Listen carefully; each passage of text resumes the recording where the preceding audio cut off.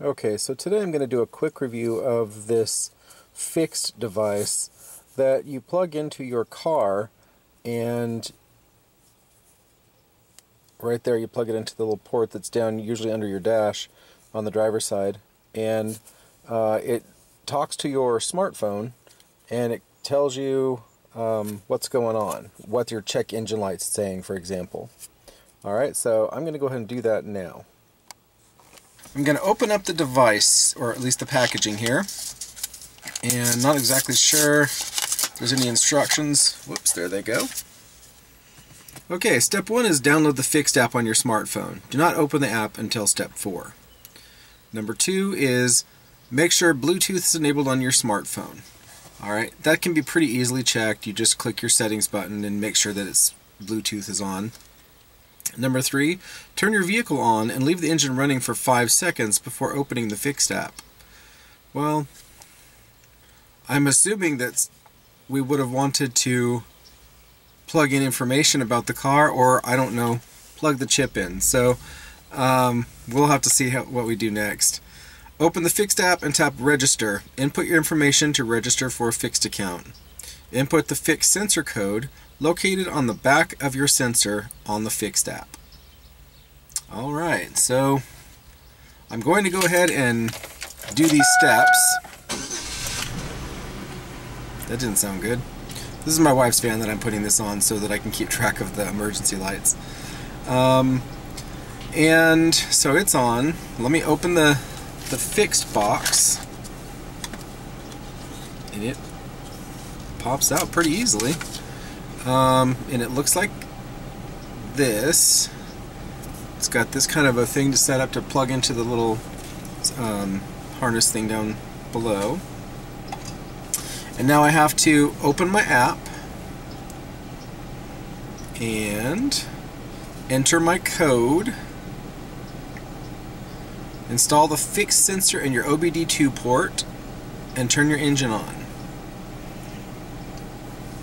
Alright, so I'm going to install this down below in my sensor. I'm going to turn my car off though, since it didn't tell me to do that ahead of time. Alright, so you can kind of see the port down there.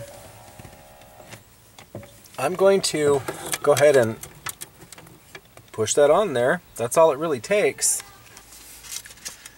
Okay, so I'm back up here now in the FIXD app.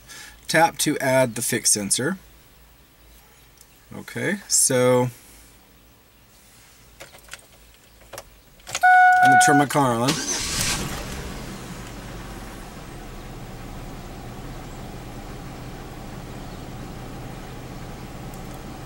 Okay. FIXD would like to make data available to nearby Bluetooth. Okay.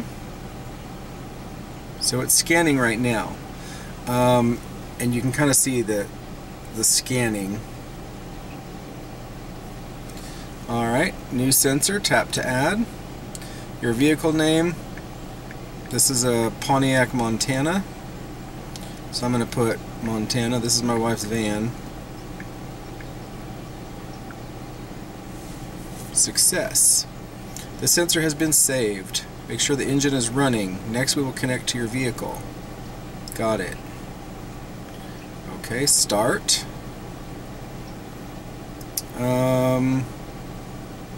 It's asking questions now. Enable notifications. Allow. Enable location service. Alright, I'll just say allow. Next. Turn engine on. They've told me several times to turn my engine on, so it's still on. Engine is on. Now it's up to a screen where it says tap to scan. So here, theoretically, it's going to scan my codes and explain to me what's going on with the dash lights. For example, we have one that says service engine soon, and we're not sure exactly what that means. And that's one of the reasons this app is supposed to be good. Enter mileage. Okay, I didn't expect that.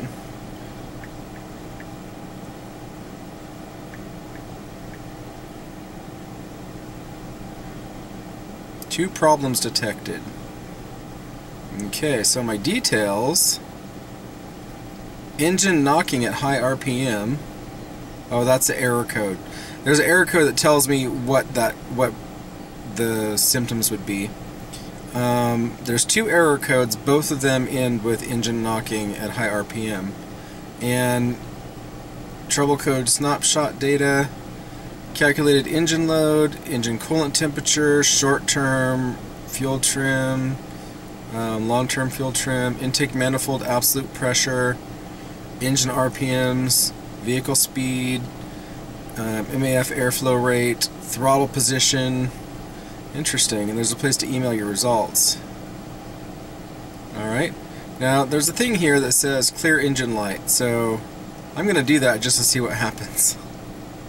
And I think maybe I'll show this. Okay, so you can see my vehicle here, and I have this service engine soon light. If I do clear, it seems like, let's see what we got. Oh, it cleared the light. That's interesting. Now it wants the mileage again, so I am not sure why. I'm just going to do cancel on that one. Alright, so anyway, it looks like that worked. So that's kind of exciting. I didn't expect that one. I'm going to go and try this on my other vehicle and see if I have a similar situation. Okay, so in our Kia, it was a little bit harder to find the port. So it's under the dash. There I am. It's under the dash and you can see it right there. So we're hoping that one's going to work also. Okay, so I'm getting ready to try this on my Kia now. And so what I want to do is, since I still have my thing that says 2003 Pontiac Montana, I'm going to see how easy it is to add another car. Oh, you just click the picture of the cars. Sometimes I overthink it. So I'm going to do an add a vehicle, existing sensor. Alright. And I'm going to need to start this car to give the sensor power.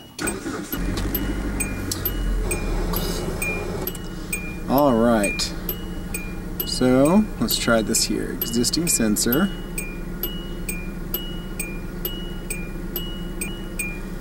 Let me close the door so you don't have to listen to that.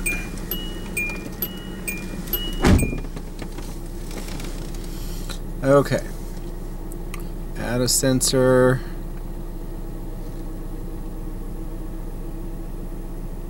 Just to use a new sensor or an existing one. Existing sensor. Tap the circle to scan and it will automatically detect. Alright. Sensor not found.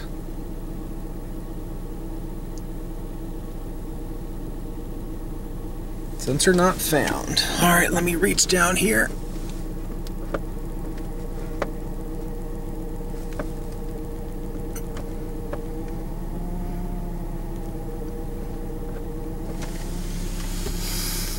Tap to scan.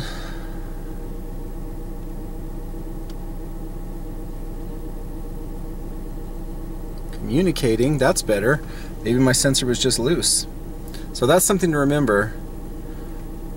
Okay, so select which vehicle. Now I'm going to add a vehicle. Enter your VIN. Well, that's another thing I didn't expect. Let me grab my VIN number.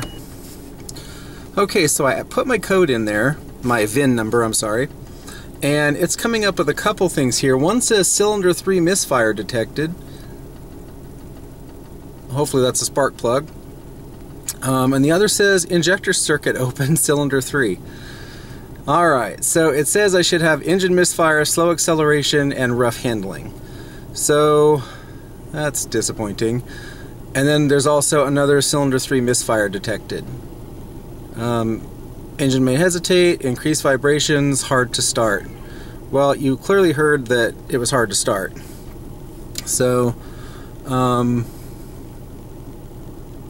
interesting.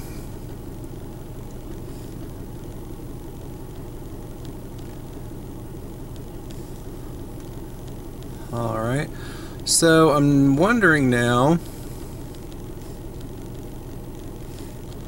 Let's see if I do the clear engine light. I don't know if it'll clear, but we shall see. Should have taken a screenshot or something. Maybe it actually stores the information. I guess I should have checked first. Alright. It actually cleared the light. Well, I'm impressed. I wish it could make my broken gas gauge work. It didn't ask for my mileage on this one, but it asked for my VIN number. So that's kind of an odd difference. The other one didn't ask for the VIN number, but it asked for my mileage twice. Alright, so I've got my Kia in here. I have my Pontiac in here. I wonder what it would do with a Toyota. I'm not sure if I'll try that today, but we'll have to see. Alright, anyway, thank you for watching.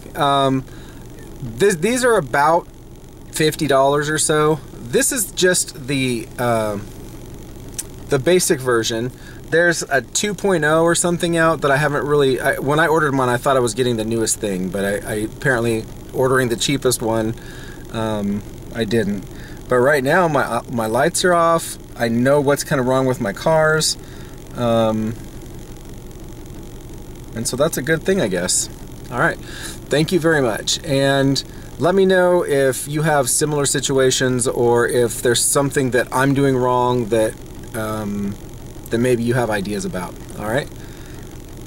See you next time.